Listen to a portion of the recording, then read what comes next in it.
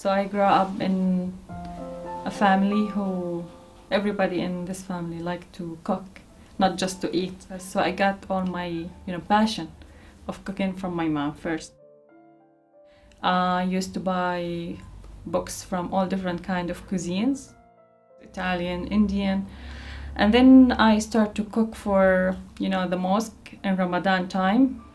So everybody was interested about the food, who is cooking, what she did in the food. I just, I love it. For me, I wish I can be in different area than here, or better for me to get more good things in my life. I wish then after I work and get more money, I will do my better, get more like comfortable life. Go, go.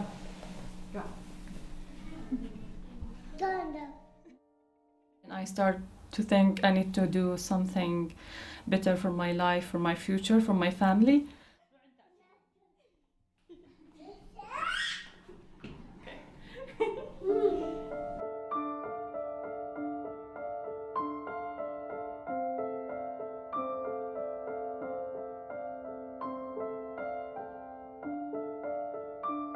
I didn't know this is for real. So I checked first of all in the internet, and it's a school. I couldn't believe that.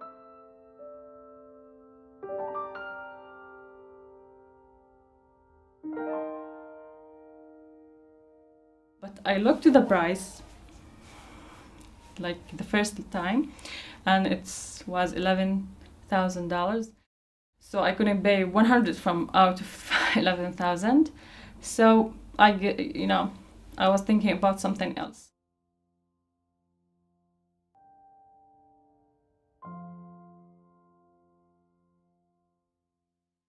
I couldn't think that they're gonna give me a scholarship because I don't know, for me, I couldn't, in this time, I don't know the meaning of scholarship in English. This is the first time I saw this word.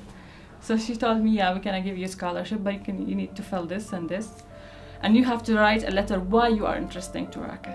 So I wrote the letter, and then they give me the uniform and everything and tell me, accepted.